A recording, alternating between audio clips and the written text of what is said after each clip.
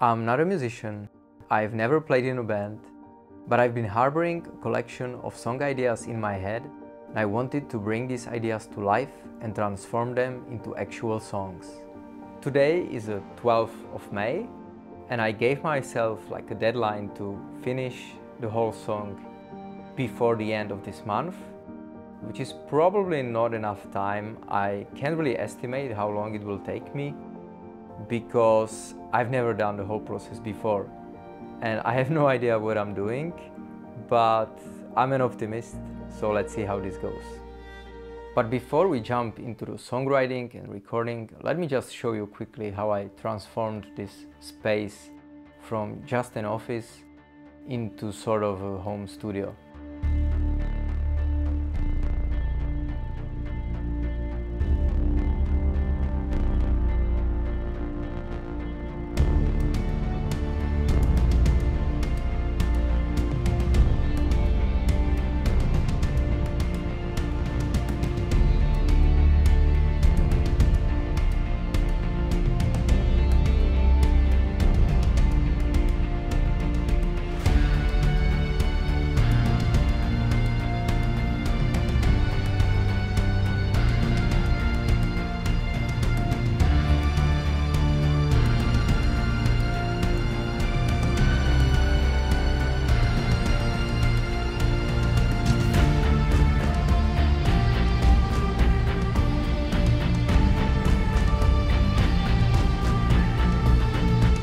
New day, a bit of a studio upgrade. I'm installing these sound panels. I will be putting them on these walls and they should help me with early or first reflections.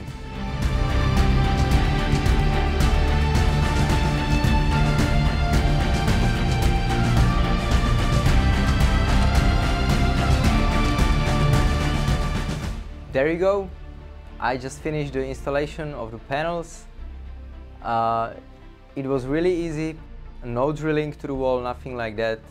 I'm using Tesa power strips, so you just stick them on the wall. They have small hooks and they hold them nicely. So it's a good solution if you're like me, renting. Yeah, very easy. Looks cool, I dig the look. It finally looks and feels like I'm in some kind of studio, an actual studio.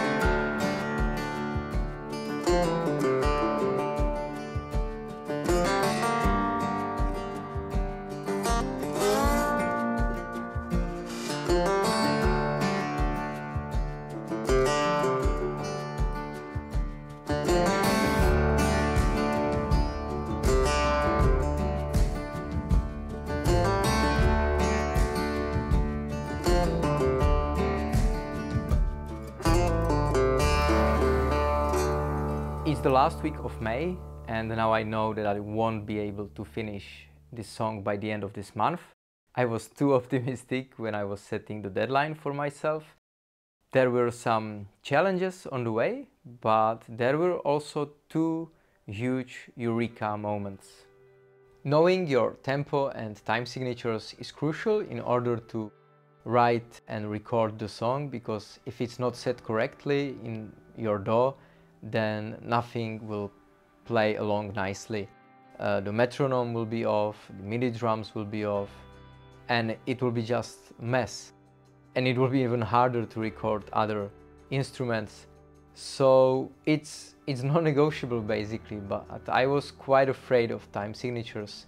It's not easy to tell which one is it, especially if it's some odd time signature. I would practice from time to time. If I go to concert and I hear the whole band, then I would just try to figure out the time signature in my head. But if I'm trying to figure out the time signature for my own melody or for the riff or something, then it's quite tricky because there are no other instruments, there are no drums, there are no rhythm guitars, and so there's not much to hold on to. But I believe I finally figured it out. There was like a eureka moment. Basically, long story short, I used a piece of paper and I transcribed the tabs of the melody that I want to record. I put it on the paper, I looked at it, I found sections that they seemed like they are repetition of the previous section, or it's similar, and there was like a clear division. It was kind of clear that, oh yeah, this is a new section.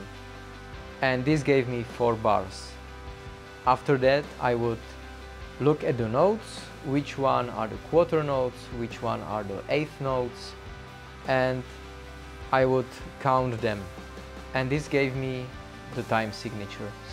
So, interestingly enough, the melody that I had in my head, the time signatures would be following. So it's 7/8, 9/8, 7/8, 8/8.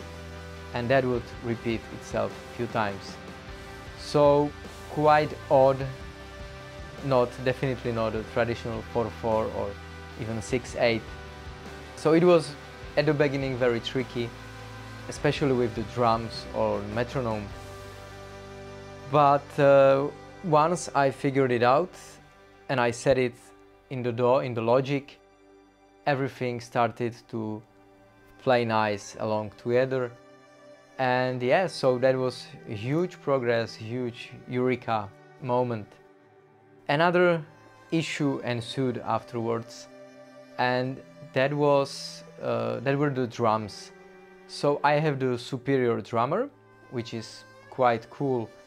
I even bought few grooves or groove packs for progressive metal, but I naively hoped that I would be able to lay out the drums with these grooves for the whole song, and yeah, that's not going to happen, especially if I have these odd time signatures.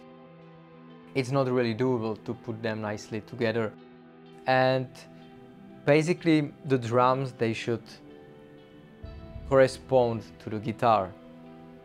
They should play with the guitar, they should be written for the guitar, and the chances of that happening, especially if you have some odd time signatures, it's just not going to happen.